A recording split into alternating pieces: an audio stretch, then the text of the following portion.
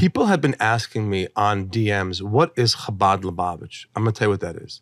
Chabad Lubavitch is, not many years ago, people used to line up in Brooklyn to meet a very holy rabbi.